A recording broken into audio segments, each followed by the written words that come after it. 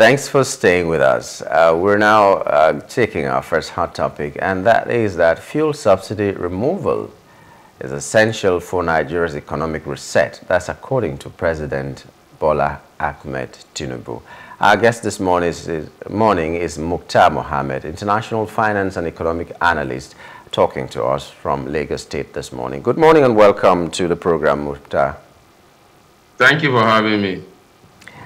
Our economic reset, fuel subsidy removal, where, well, the common man does not even understand why that is so important, especially given the realities on ground. Help us walk through this statement of the president, what your feeling is about what he said and what the real economic realities are, if you measure that with the statement that he made. Well, thank you again. I think the president is trying to justify the removal of subsidy, which he has done since May 29. Again, I was an advocate for removal of subsidy. I've always thought that the petroleum subsidy was a scam.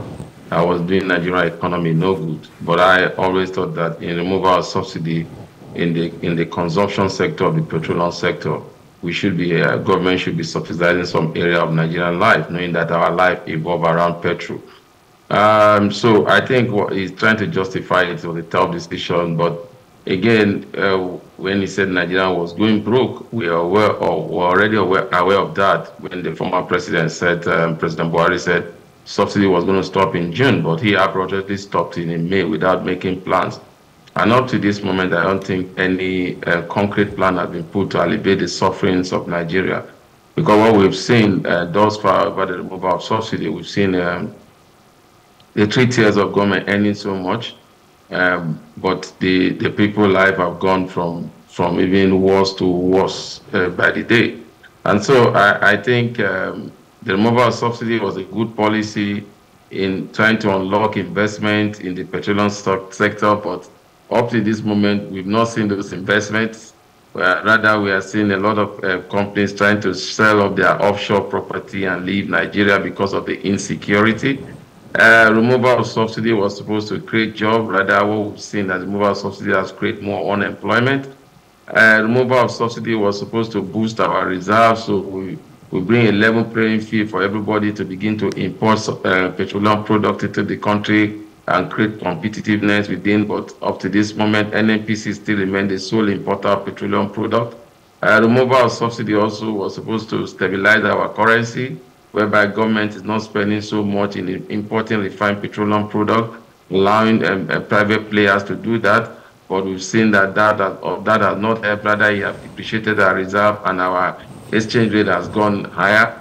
Removal of subsidy was also supposed to be one of the key drivers of the power sector, because when you say remove subsidy, I mean the gas and others. So, but rather we've seen power gone really, really bad. So when you look at that, by and by, what the president is saying, he has taken the hard decision, which was nice, but the effect on the people was not alleviated, because again, there are a lot of things they were supposed to do that they didn't do. We're talking about, if you remove subsidy, you begin to talk of living wages. If you remove subsidy, we are not supposed to see infrastructural development. We're supposed to see that power will come in, so that we know that we are no more buying diesel or generators or buying diesels. Rather, we'll have power, constant power. We only buy fuel for our cars and diesels for our cars, but it's still the same effect. So if you look at that, by and by, what the president has said, so the people removal of subsidy has not brought the needed change that he promised us, but removal of subsidy has brought more money to the coffer of government, both the treaty of government, but they've not seen the impact on the people. So that's what I think. If you say government have had more money, definitely removal of subsidy has done that, but to the people, they are more impoverished than where they were in May 29 when he came into power. Okay, 2 questions. Let me just start with the first one.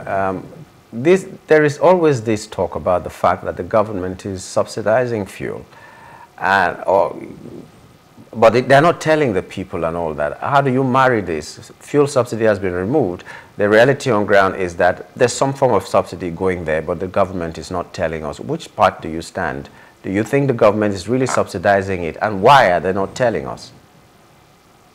Well, I think the government is subsidizing it, and they are not telling us. NNPC is the one going to that are the ones suffering that bunch, and unfortunately, they are a private limited company. So, in their earnings report, detailed report, very soon we'll see the truth of that. So, government can no more hide it from them. Because why people are saying government are subsidizing at the time of the removal of subsidy, the price of crude petroleum oil was about, I think, $78 per barrel. But as I'm talking now, it has gone to as high as $85. So when you look at that, you are supposed to say, okay, the removal of subsidy, that means the price of refined petroleum product will keep on oscillating because the price of crude oil have not been steady since the removal of subsidy. I think that's why people are saying, look, subsidy has gone. And then when you look at our own case, we still are importing refined petroleum product up to this moment because most talk about Dangote refinery and Port Harcourt refinery have not started production or where they are in their testing stage. So they've not started bringing those products into the market. So what it means is that we are importing a lot of this refined petroleum product. Then the challenge was that when you import this product, you are not importing them in the naira, you are importing them with dollars. And what it means that the exchange rates also make these things go higher because at the time government removed subsidy, exchange rate was about 450. That is where the official was still standing at 390. I mean 370, and that was used for the official rate in terms of importing petroleum product to the country. But as it stands now, the exchange rate, you and I know, that has gone very high.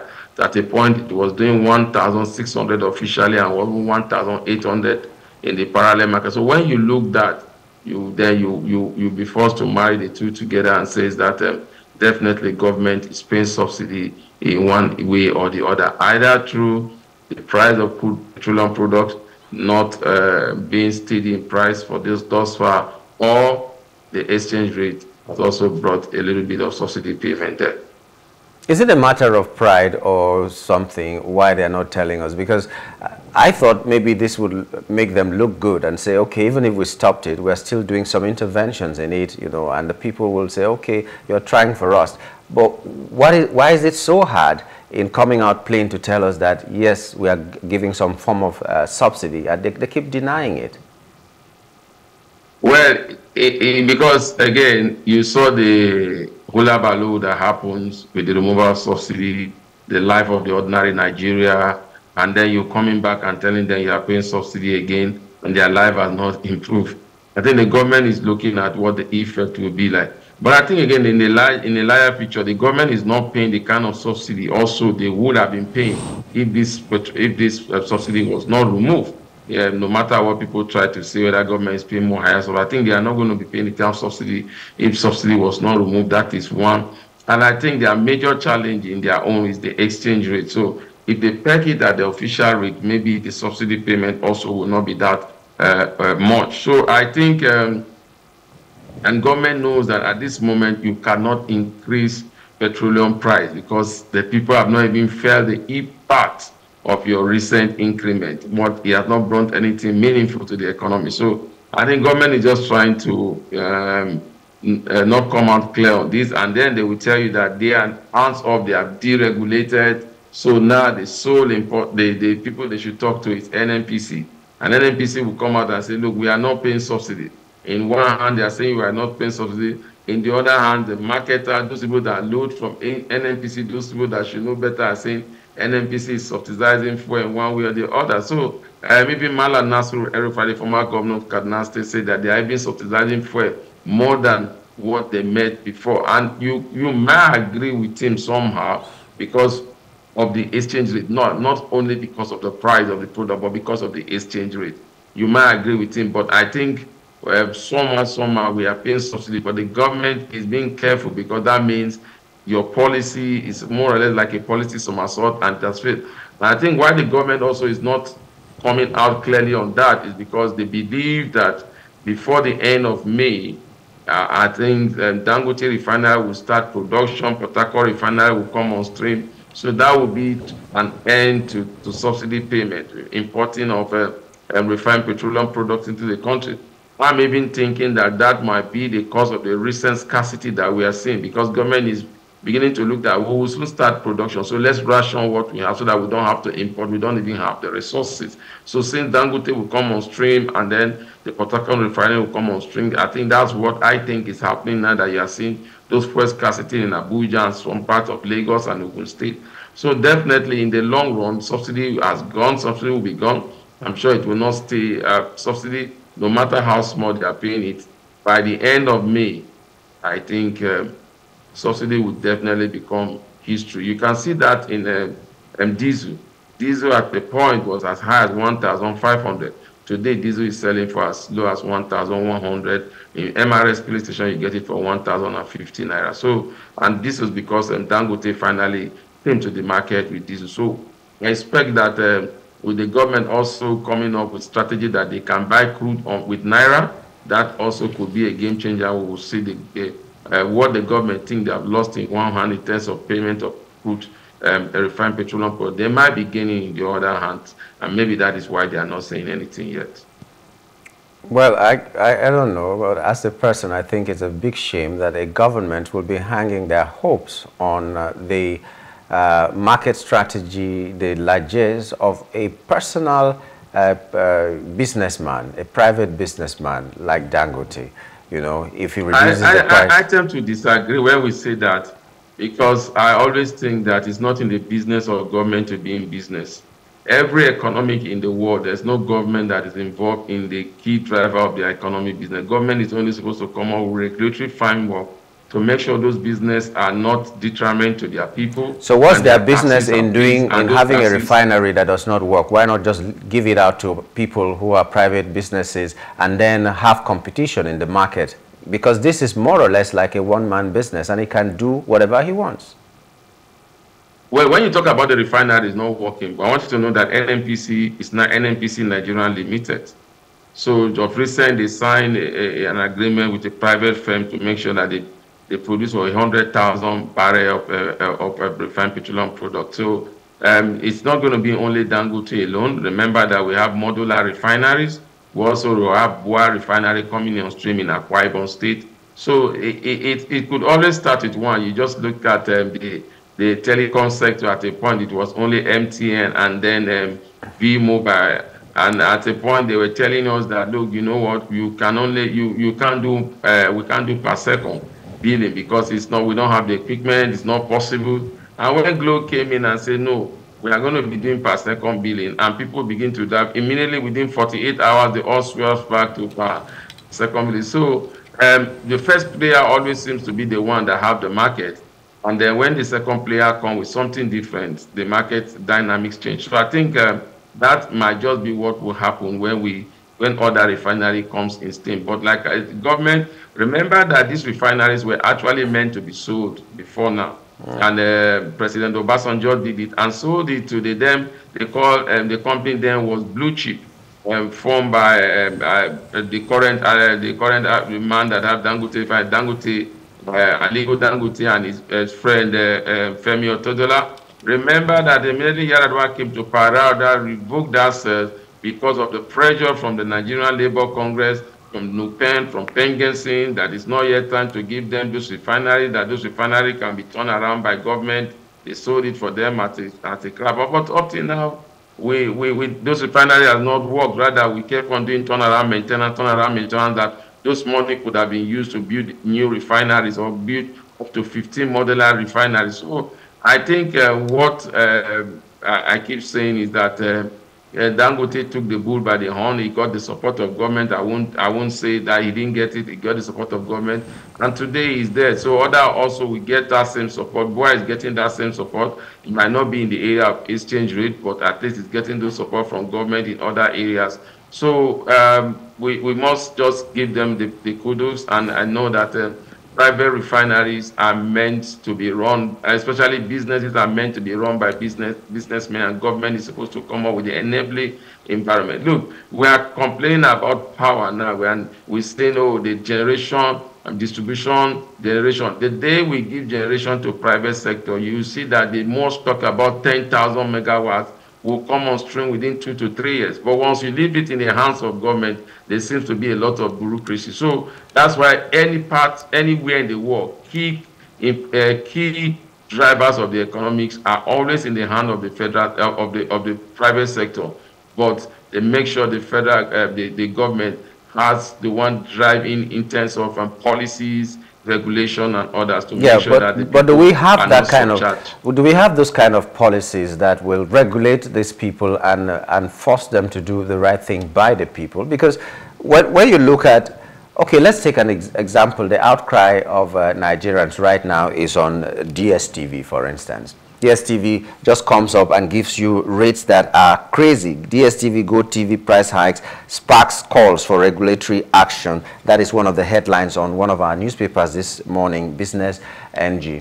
And people are looking for alternatives and all that. And it happens, even the service providers that you've mentioned, MTN, V-Mobile, and Glo and all that, they're asking for permission to still hike their tariffs. Okay, we saw a situation where the airlines going to London, for instance, were charging up to 3 million naira for a flight to London. And when Airpeace came and reduced the price, they came down, some of them even lower than Airpeace, which means they had the capacity to do this, but they didn't do it until they waited for competition. Is it a product of no regulation or good policies, or is it that it's just a free-for-all economy and anybody can do whatever he wants to do? Capitalism is free for all. That's number one. If you want to practice capitalism, it's free for all. Then, but when you look at the airline industry, and what some of this, and I will go into them maybe so to make you know that they are, to let you know they are very different. In the airline industry, the challenge we had was the exchange rate. That was one. A lot of these airlines' monies were not being paid. Their money was stopped here. And so what they did was they didn't open the cheap ticket for Nigerians. When the Airpeace came, and remember that government also have paid some of those airlines outstanding, and then Airpeace came, competition came, and that's why we talk about competition. And all of a sudden, they brought down their price. Even Airpeace themselves started complaining that those prices have been brought down, and they are trying to make Nigerians not patronize Airpeace any longer. So you could see that's what competition brings to the market. So regulators will always come up. But when you're a regulator, and I tell you my challenges in terms of operational challenges, you can't force me to begin to make losses. And that was what happened. That was why an airline like Emirates say, look, we can't continue to make losses in Nigeria because we can't repatriate our money back. So we'd rather not come again. So that's for the airline. For DSTV, again, there's competitors on DSTV. So it's based on how competitive have they been with the competitors. That they have swallowed the market maybe because of their content. Now it's all about content. And if you listen to the government is in charge of generation in terms of power.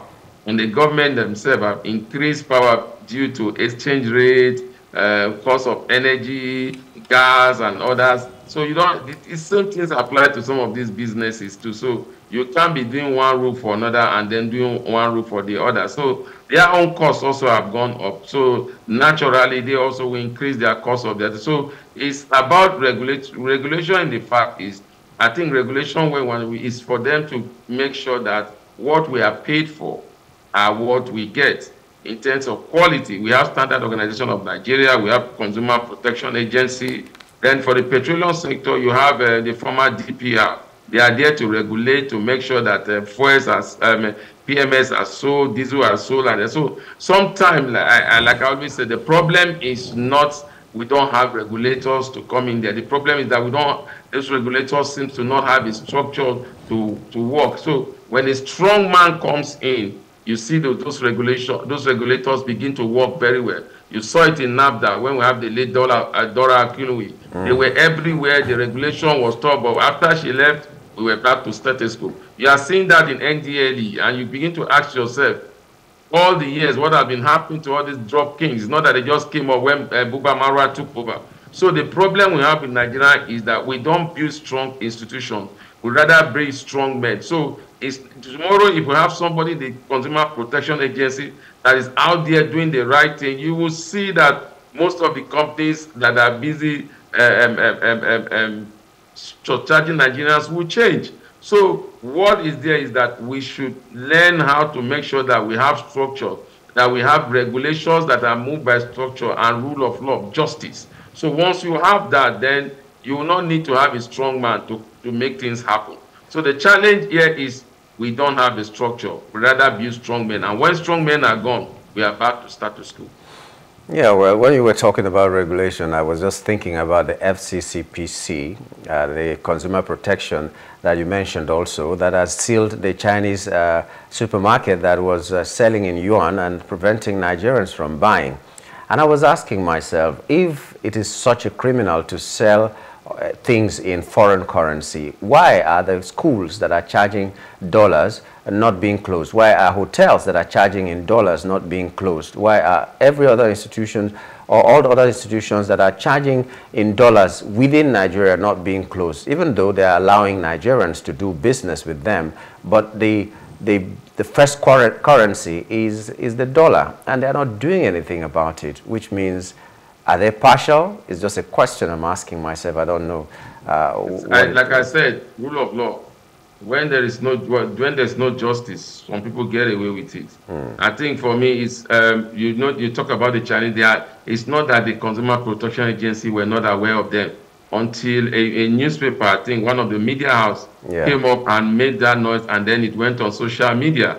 And that was when the government responded and went out and be sealing this. So it's not something that they start today or something they started yesterday or something they just start. You're talking about school fees. You don't even have to go far. Even the case of the governor of Kogi State that have to pay upfront of school fees, and yet nobody is reprimanding the school for even collecting dollars. So what are the other people in that school paying? Are they still paying dollars? Are the federal school paying dollars too? What have you done to sanction those schools? Some of the visa collection agency where Nigerians apply for visas are also doing the same thing. They tell Nigerians to pay in their currency. Some of them collect pounds, some of them collect dollars for them to have. Nobody is doing anything about it. And these are not things that they are not involved. Some of these elites do not go and pay. They pay those money because they easily get it. So I think it's all about when they decide, when tomorrow, if News Central carried a report on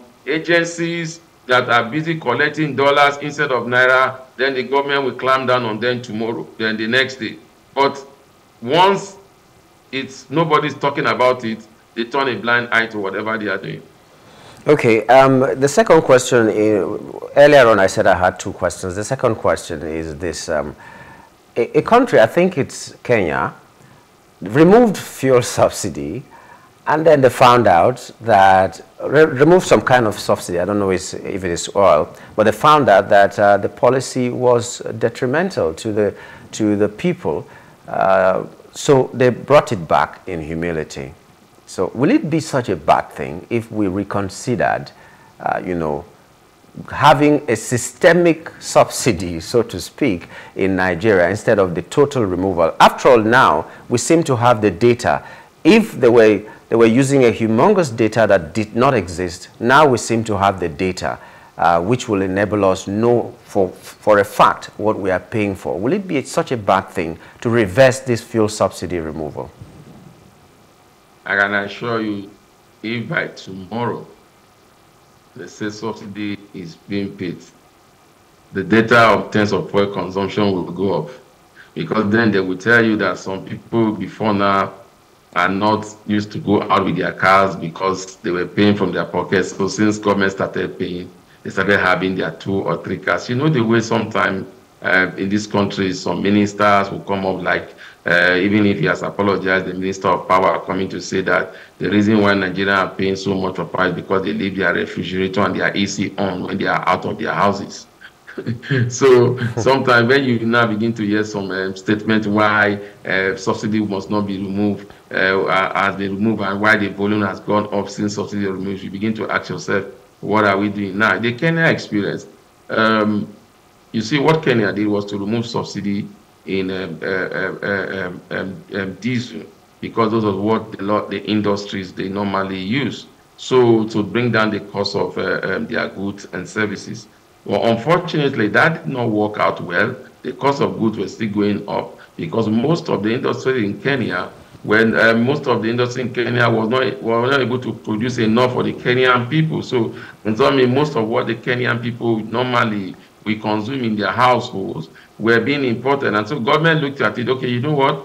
We need to take a cut on this. This is not working. So we'll take up tariff from imported products that comes in outside the shore of Kenya to this to Kenya that we know most of our household normally make use. So they took a bite of their revenue, and that helped them bring down inflation. It was not just the removal of subsidy that was the challenge. It's just the same thing that's happening in Nigeria. You remove subsidy, but most of the companies are using diesels. So how does that help? That would still mean cost of goods and services. When diesel went up, cost of goods and services went up. So Kenya removed this in diesel, but they realized that, you know what, this is not working. So they brought back the subsidy, still in diesel, but in petroleum, they made sure that they were not paying us, so they were looking at the productive sector. So now that we are telling people to bring goods into our country, if we do not pay subsidy on diesel for our industries, that means we'll finally kill our industries.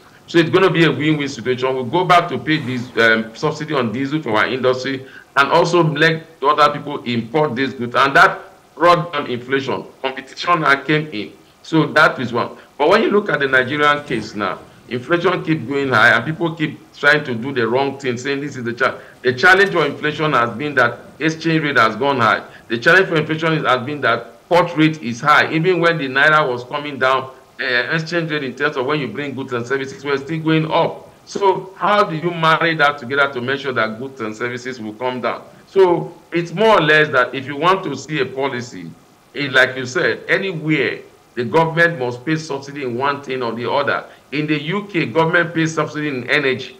In the US, government pays subsidy in terms of public transport. So there's nowhere in the world that government does not pay subsidy for one thing or the other. It's only in Nigeria that government complain of paying subsidy for the people, even when they are not even paying total subsidy for the people, because a lot of subsidy in Nigeria is marred by corruption. So until we get those data right, because in these developed countries, those data are right. They know the number of poor people by their income. They have the data. They know where the poor people live.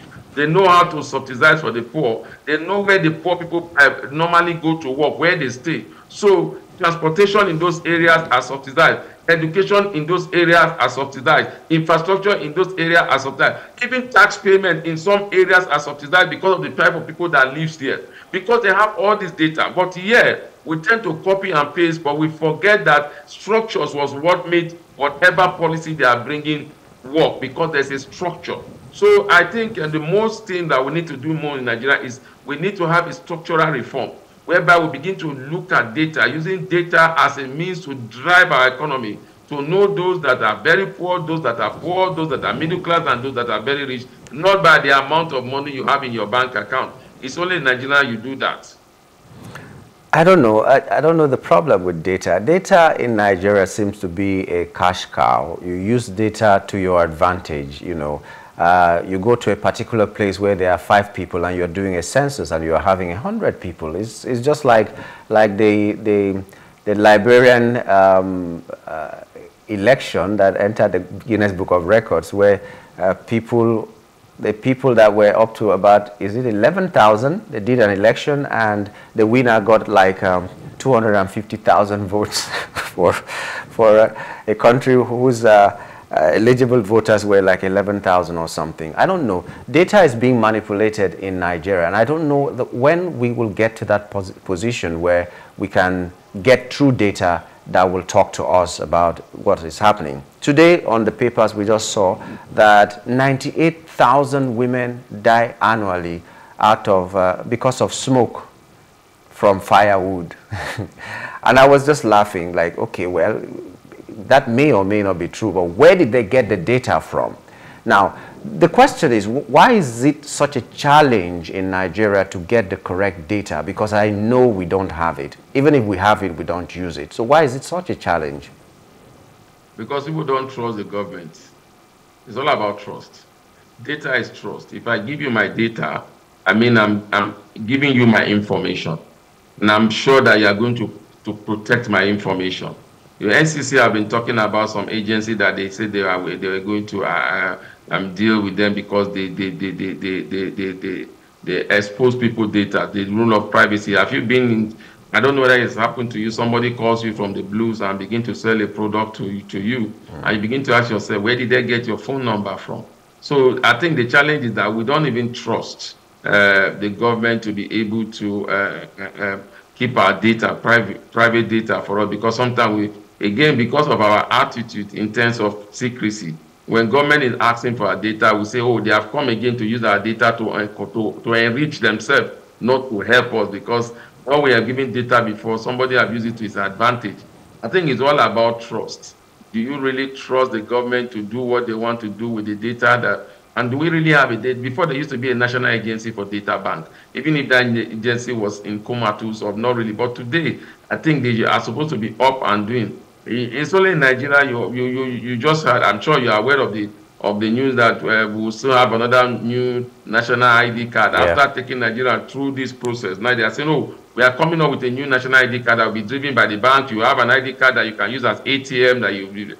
So you see that we keep on, you go to immigration, you have to put your data, you go to update your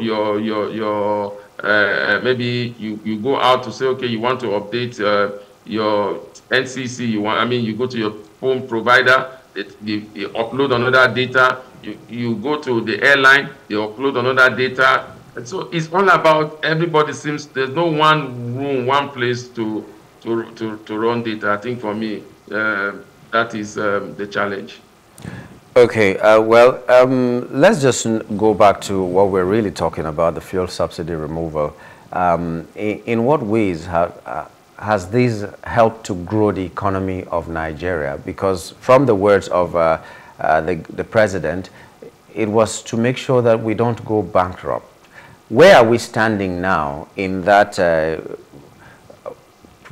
I don't know, in that picture, are we still going bankrupt? Are we better than we used to be? Are we on our way to recovery? Where do you see Nigeria at this moment after removing fuel subsidy for 11 months now? I think we are not where we were before. We are not where we want to be. But I think we are on our way there because, again, like I said, subsidy will create a lot of investment. We have not seen those investments. Hopefully, we start seeing them coming. The only one we have seen was the one driven by Dangote. And remember that this has been on for a while. So when it comes to some of this investment, you don't just see the result overnight. It takes time because it's been a long time. These things have been there. So where we are now, if what we had before now was anything to go by, then maybe it would have been a country that would have been on its knee if we're still paying subsidy according to the government data. So, but where we are now, I think it's not too bad.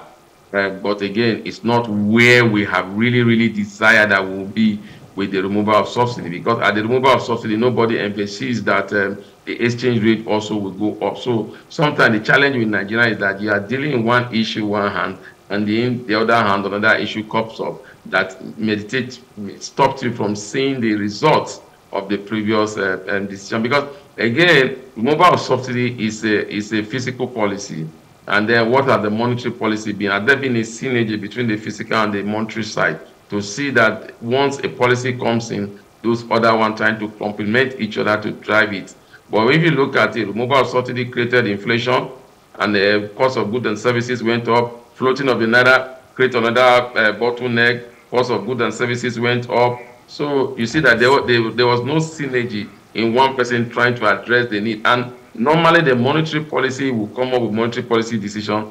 Then the fiscal side are the one to come up with balance to make sure that the shock from the monetary policy does not affect the people that much, does not affect job creation, does not affect household income. But in this case, the two policy from the fiscal and the monetary came at the same time, and they were detriment to the people. So when you look at that, you say, fine, in the short term, it has not been hurry. And I wasn't expecting it to be a hurry, because when you are used to doing something, the same thing all over and over, it's insane for you to think you have a different result. And when you change to do something different from what you did before. It's not immediate you see those results. It could Okay. take months, it could take years, but those results will definitely come. Okay. Well, I thank you for your optimism, and I hope that as the nation journeys towards prosperity, the people within the nation also will journey towards prosperity. I'd like to thank you, Muktar, for coming on the show and sharing your thoughts this morning with us. Thank you for having me. We've been talking to Muktar Mohammed, international finance and economic analyst. He was talking to us from Lagos here. We'll take a very short break, and when we return, we'll use about 10 minutes to talk to our second guest. Stay with us.